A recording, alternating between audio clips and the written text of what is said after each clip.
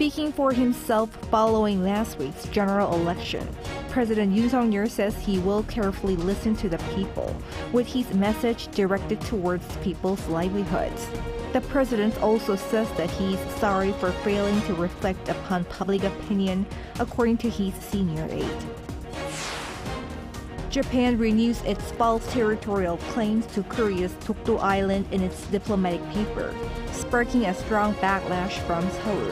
Also, Tokyo yet again refuses to accept a South Korean court ruling over compensation of Korean victims of Japan's wartime forced labor. Marking 10-year somber anniversary of the Sewol ferry disaster that took the lives of hundreds of young people, we take a closer look tonight at how the victims are remembered. It's April 16th, 2024. This is Newscenter. Good evening. Thank you for joining us. I'm Yoon Jung-min. President Yoon today delivered a speech on the outcome of the April 10th election, saying that he will carefully listen to the people as he expressed his regret.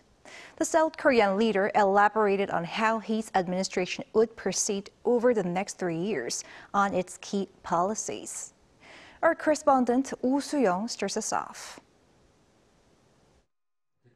President Yoon has apologized for his failure to communicate and reflect the needs of Korean citizens, humbly accepting their choice to vote in an opposition majority into parliament. This came at Tuesday's cabinet meeting, where the South Korean leader conveyed his position on the outcome of last week's general election, which saw a crushing defeat for Yoon's ruling People Power Party, casting a shadow over the next 3 years of his presidency. Yoon said he had focused on making systematic improvements to the Korean economy, but in the grand scheme of things, the administration had failed to deliver tangible improvements to people's livelihoods. 결국 아무리 국정의 방향이 옳고 좋은 정책을 수없이 추진한다 해도 국민들께서 실제 변화를 느끼지 못한다면 정부의 역할을 다하지 못한 것입니다. 국민께서 바라시는 변화가 무엇인지, 어떤 것이 국민과 나라를 위한 길인지 더 깊이 고민하고 살피겠습니다. To this end, Yoon plans to continue a series of policy forums around the nation, which invite local citizens to discuss issues affecting their livelihoods. Yoon also vowed to move ahead with his 3 major reforms for education, labour and pensions to overcome fundamental barriers to future economic growth, as well as push for medical reform. More crucially, the president pledged to become more humble and flexible in his communication and listen carefully to the voices of the people in recognition of their diverse needs.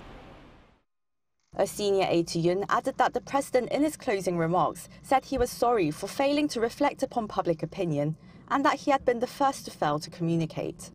Yoon's office has been seen as lacking in public engagement and uncompromising in pushing through policies without sufficient discourse.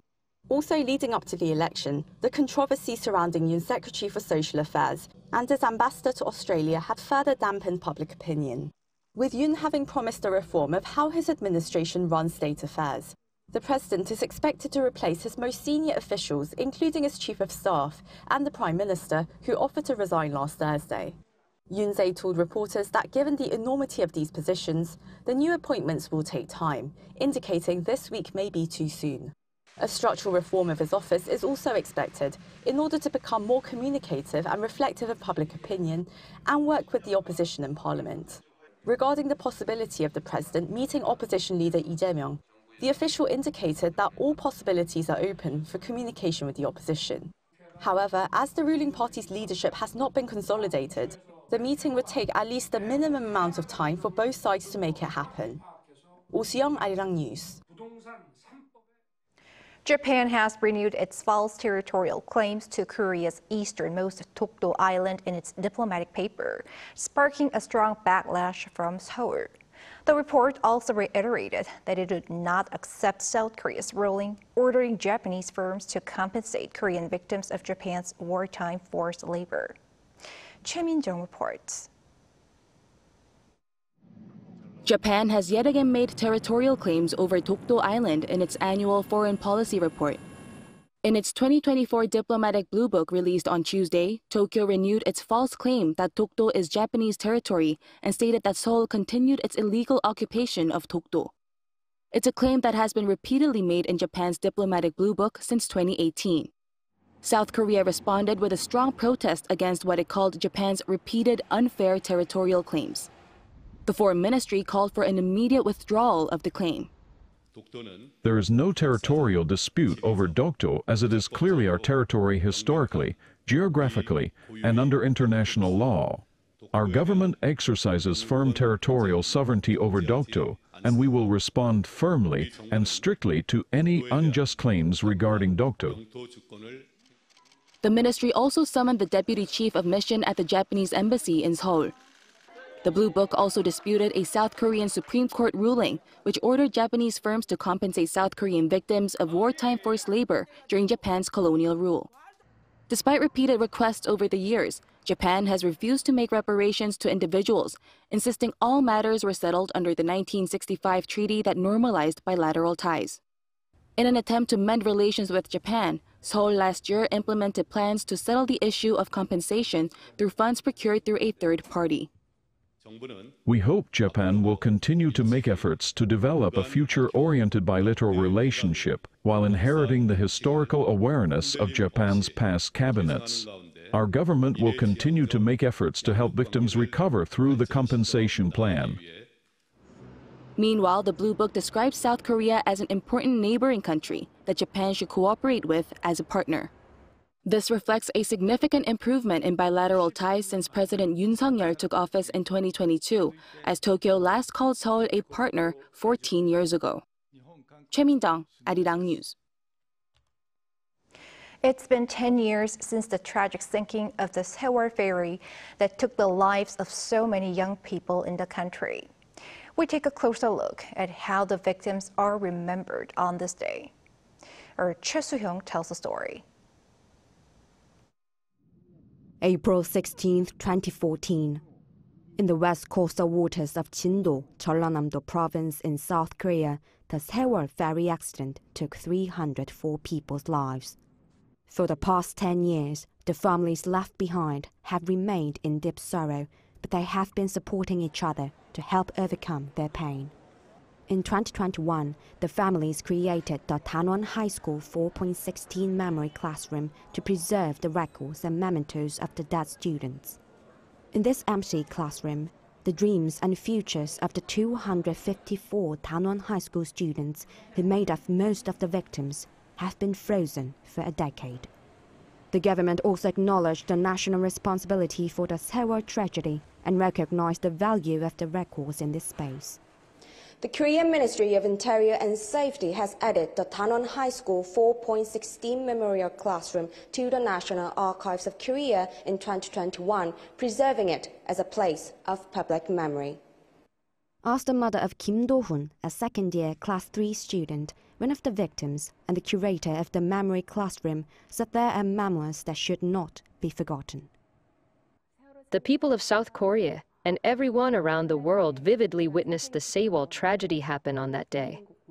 This space is not just for memories of the disaster and the wounds it caused, but also a place for the future where we overcome pain and create hope. The day remains a deep wound in Koreans' hearts as well. Although I don't remember it well, I have visited here ever since the Sewol incident happened. I thought that such a thing should never happen again. The memorial ceremony was held in Ansan, Gyeonggi-do province on Tuesday, home to the Tanwon High School, which most of the victims attended, marking the 10th anniversary. Over 3,000 people attended the ceremony. The names of the 304 victims were called out one by one, including the 5 whose remains have yet to be recovered. At 4:16 p.m., a siren sounded to honor the victims and to remind people to be aware of potential disasters. Painful, but continuing to replay memories, this is how they heal their wounds and mourn their lost children. Choi Soo-hyung, Arirang News, Ansan.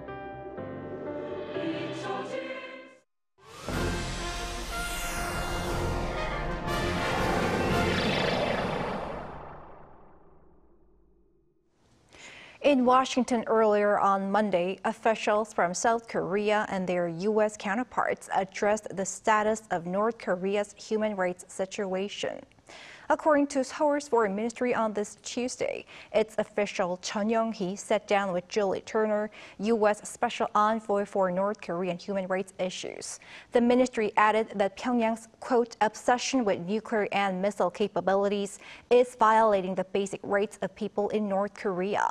The two officials, for their part, have reportedly agreed to advance efforts to raise greater awareness of the regime's appalling actions. The top U.S. envoy to the United Nations, Linda Thomas-Greenfield, visited the DMZ today.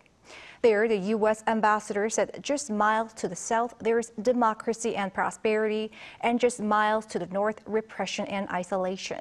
She said this is due to North Korea's, quote, escalatory rhetoric, misguided decision-making, and destabilizing actions that endanger the peace and security of the region.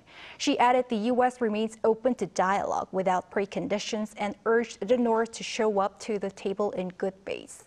The top U.S. envoy to the UN has been visiting South Korea from Sunday till Wednesday.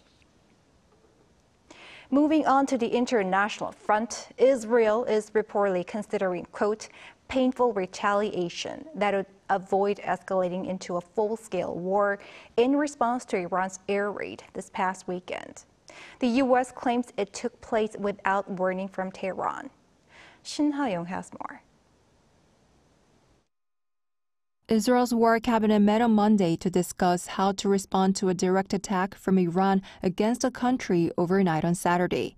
According to Israeli media outlet Channel 12, Israel is weighing up retaliation options that are intended to be painful to Iran, but without causing an all-out war in a way that coordinates with allies, including the U.S. Following the attack at the weekend, U.S. President Joe Biden warned that Washington would not participate in any counteroffensives launched against Iran and would only continue to assist in defending Israel after it helped to shoot down most of the missiles launched on Saturday alongside other allies. During the meeting, the Israeli cabinet reportedly agreed on a strong response to make it clear that Israel does not tolerate Iran's recent attacks. We are considering our next steps, and this launch of so many missiles, cruise missiles, and drones into Israeli territory will be met with a response. Meanwhile, Iran said it gave notice to neighboring countries and the U.S. days before it attacked Israel, but the U.S. denied the claim. There was never any message to us or to anyone else on the time frame, the targets, or the type of response. White House National Security Council spokesman John Kirby said that Washington is working with G7 countries on new multilateral sanctions to target Iran's missile programs. He added that G7 countries that had yet to designate the Islamic Revolutionary Guard Corps as a terrorist organization are now considering doing so. Pentagon Press Secretary Patrick Ryder on Monday reiterated remarks made earlier by U.S. Defense Secretary Lloyd Austin, emphasizing a desire to avoid escalation in tensions while affirming the commitment to protect its forces in the region and defend Israel. According to a report by CNN, Israel was set to launch a ground offensive in Gaza's southern city of Rafah, but the plans were paused after Iran's weekend attack. Shin Ha-young, Arirang News. In New York, the jury selection process began Monday local time for former U.S. President Donald Trump's trial involving his alleged role in a hush money scheme before the 2016 U.S. presidential election. However, the court adjourned without picking any jurors due to concerns over impartiality. Our Lee Si-hoo brings us up to speed on the case. On Monday, Donald Trump became the first former U.S. president to face a criminal trial as jury selection began in New York involving his alleged role in a hush money payment scheme during the waning days of the 2016 U.S. presidential election. Trump is facing charges of falsifying business records to cover up a $130,000 U.S. payment made to adult film star Stormy Daniels to buy her silence about a 2006 sexual encounter Daniels said they had. The former president is pleading not guilty to all the charges and denying any such relationship with Daniels. This is blowing up as he strives for another shot at the White House as a presumptive Republican nominee for the presidential election in the fall. But on the first day of the historic trial, the court adjourned without selecting any jurors after the judge dismissed more than half of the 96 prospective candidates brought in because they said they did not think they could be fair and impartial. Justice Juan Merchant told them that they must set aside any biases or personal attitudes about the defendant or the case, including political orientation. The trial is scheduled to resume on Tuesday morning local time. Meanwhile, Trump railed against the judge before he entered the courtroom, calling the trial a scam. This is an assault on America. Nothing like this has ever happened before. There's never been anything like it. Every legal scholar said this case is nonsense. Outside the courthouse, Trump supporters and anti-Trump protesters fill the streets. And this is not the America I grew up in. It's frightening and it's horrible, and people are not speaking out. We individually and collectively are glad to see that Trump is finally being brought in front of a judge in a criminal case. Falsifying business records in New York is a felony punishable by up to 4 years in prison, although many found guilty previously have been sentenced to fines or probation. This is one of 4 criminal prosecutions Trump faces and the only one guaranteed to go to trial before the November 5th election. 이시후, Arirang News.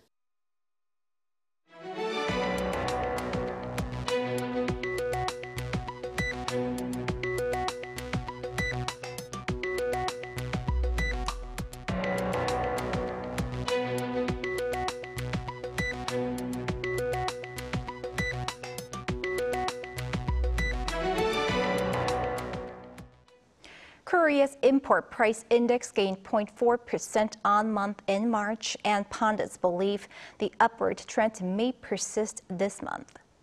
Our economics correspondent Moon Hyun has more.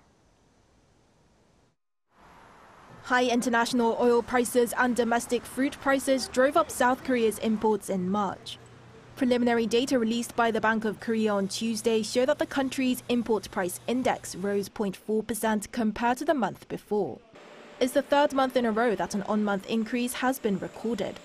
By category, raw materials, including mining products, saw the biggest hike, with oil import prices jumping by 4% from February. Crude oil prices have surged due to heightened tensions in the Middle East, rising to nearly $85 a barrel in March and surpassing $90 earlier this month. A spokesperson from the central bank added that in light of the upward trend in oil prices, the import index for April could also see a rise.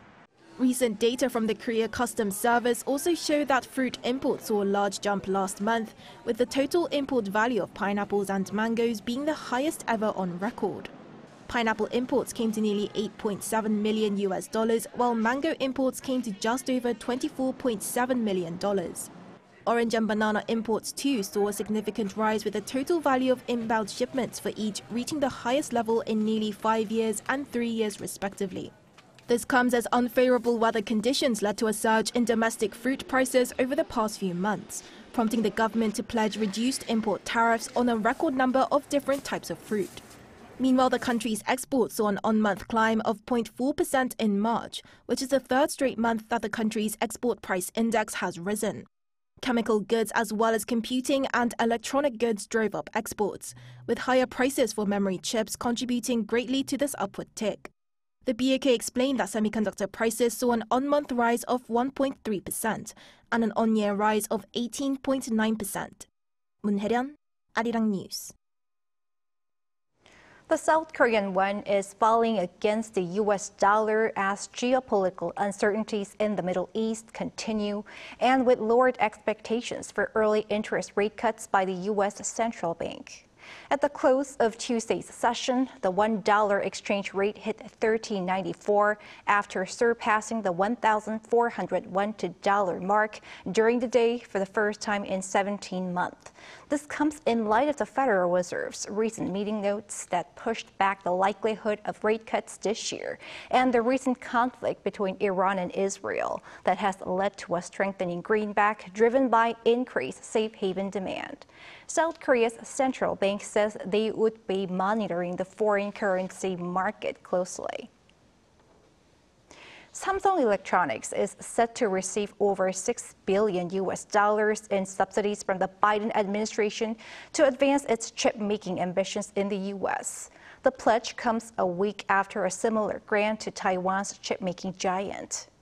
Lee Seung-jae has details. The U.S. government announced on Monday that it has decided to provide up to $6.4 billion in subsidies under the U.S. CHIPS Act to Samsung Electronics, which is investing in a high-tech semiconductor production facility in Taylor, Texas. In line with the grant announced by Washington, Samsung Electronics will invest $17 billion to expand the size and investment target of the semiconductor manufacturing plant under construction, with a total of approximately $45 billion in investment by 2030. Under the proposed investment in Taylor, the South Korean tech giants will construct a comprehensive advanced manufacturing cluster, including 2 leading-edge logic foundry fabrications, a research and development fab, and an advanced packaging facility. The $6.4 billion in subsidies given to Samsung Electronics is the 3rd largest to date. American semiconductor company Intel is set to receive $8.5 billion, followed by Taiwan's TSMC, which will receive $6.6 billion. $39 billion worth of incentives were put aside under the terms of the U.S. CHIPS Act to encourage chipmakers to build, expand, or improve semiconductor facilities in the U.S., with the Commerce Department looking to invest some $28 billion of the total sum in chipmakers like Samsung Electronics. This comes as the Biden administration has been pushing for initiatives to drive up domestic chip manufacturing amid the U.S.-China rivalry.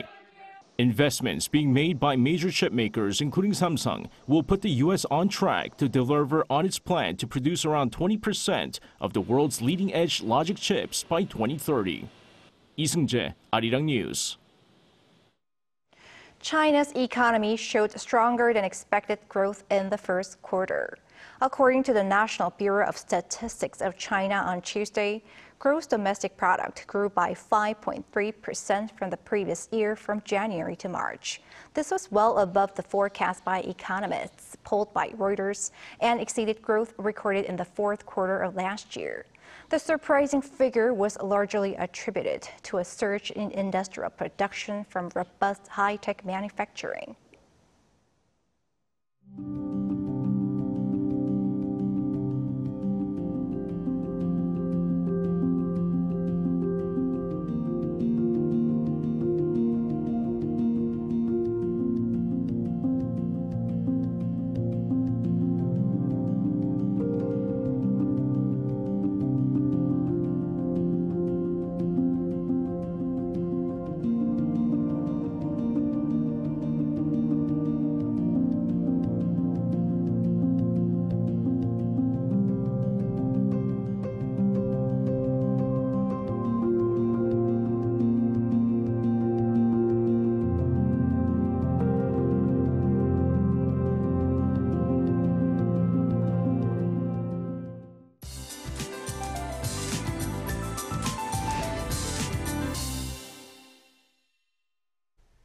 As the rain clouds receded, yellow dust covered the skies today. Sewol will be covered by dust and will look blurry. The concentration of fine dust in Sewol has soared to 2 to 3 times higher than the usual levels. A fine dust warning has been issued in Gangwon-do province, and the air will continue to be murky in the central parts of the country. If you're outside, you should wear a fine dust mask. The weather will be generally sunny and warm tomorrow, but air quality will stay at bad levels nationwide. It is recommended that those with respiratory diseases refrain from going outside. Yellow dust is expected until the day after tomorrow.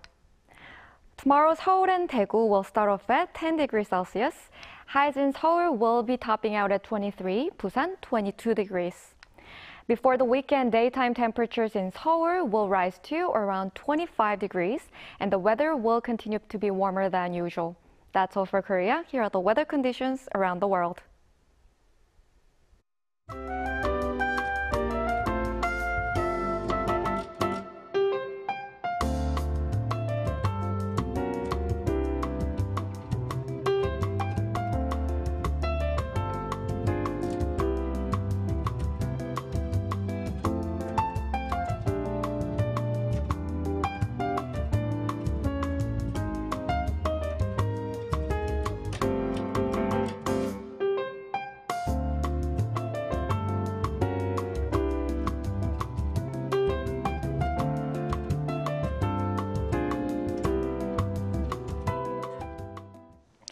That is Newscenter for tonight. Thank you for watching. A panel session coming up.